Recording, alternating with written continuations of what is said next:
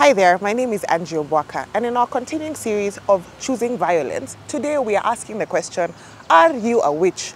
Are you a wizard? Are you a Christian witch? Are you a Christian wizard? At this point in time, you're like, isn't that an oxymoron? Like, can I be, hold your horses, I'm going somewhere with this, okay? So in our day and age today, I'm sure you've heard some of these terms. Somebody will ask you, what's your star sign? What's your zodiac sign? People will tell you we're just doing our contacting our ancestors. You know, we're tapping into the ancestors. We are channeling our ancestors. We are talking to the universe. We are seeing if the stars will align. We are consulting Ouija boards. We are seeking, what do you call them, palm readers, you know, or subscribing online to palm readers. It could be the whole concept of affirmations that are outside the word of God. It's just, you know, drawing energy, love and light and good vibes and things like that. I'm sure at this point in time, you are feeling very triggered. It is not I, it is the Spirit of God. Don't touch that dial. Today, I want to challenge and push back on some of that. The Bible says in Deuteronomy chapter 4, verse 19, the Lord is speaking to his people, the people of Israel, and he says, and beware, lest you raise your eyes to the heaven, and when you see the sun and the moon and the stars, all the host of heaven, you be drawn away and bow down to them and serve them. Things that the Lord your God has allotted to all the peoples under the whole heaven. In the 10 Commandments, the Lord starts by saying, you know, I am the Lord your God, you shall have no other gods before me.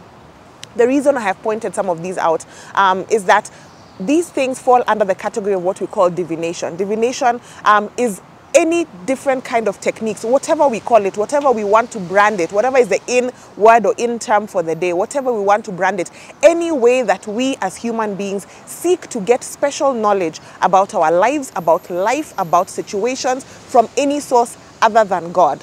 That is divination. And that is, you know, we're talking about sorcery, we're talking about witchcraft, we're talking about all these other things that I have mentioned. You know, all of those things fall under divination. We're talking about fortune telling, under divination, you know. And so this is my challenge to you today. The Bible is very explicit. We should not worship. You might be saying, I don't bow down before the stars. I don't go there and say, oh yes, star of this and star of that. You might not be doing that, but the fact that you are according value, respect, and some sort of reverence to the fact that, okay, I was born between this time and this time, or these certain months, and therefore I am this particular star sign, you know, and because I'm this star sign, this is how we usually behave. Because people will be like that. As a Pisces, we behave like this. As a Scorpio, we behave like this. Says who?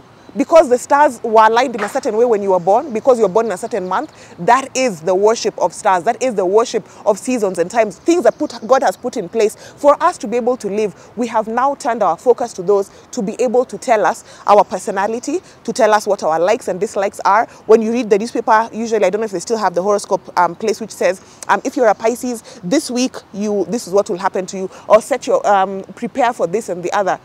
Where is that information coming from? The Bible says in Jeremiah 1:5, God is saying to Jeremiah the prophet, before I formed you, I knew you, and I appointed you to be the prophet to the nations. Psalm 139 says, in great detail, you know, the Bible says that God knew us before we were formed in our mother's womb, and all the days that he had allotted for us and all the days of our lives, he knew. God is supposed to be the exclusive source of information concerning who we are, concerning understanding the world, concerning our associations with people, concerning the difficulties of our personality, the challenges we have, etc. Only God, sovereign as he is, the creator of heaven and earth, the creator of the stars and the universe, the times and the seasons that we look to give us indications about ourselves and our lives. God is the only one who can tell us those things. And so, bad news, if you have been one of those who has been contacting the spirits, the dead, the ancestors, the stars, the seasons, for you to be able to understand your life, you might be bordering on the line of divination, of witchcraft, of sorcery, and allowing things that do not have the power, do not have the authority, should not have the mandate to dictate which way your life goes. And, you know, that could be causing you a lot of problems, because once you start believing things, we are, as a man thinketh, so he is. So here's my encouragement to you, my challenge to you, so lovingly. Take all of that energy, you know, the good energy from up and above, and redirect that to the one alone who deserves our focus, our attention, and the one alone who can actually truly tell you, this is the plan that I have for you, to to give you a future and a hope. This is the direction. This is the way. Walk ye in it.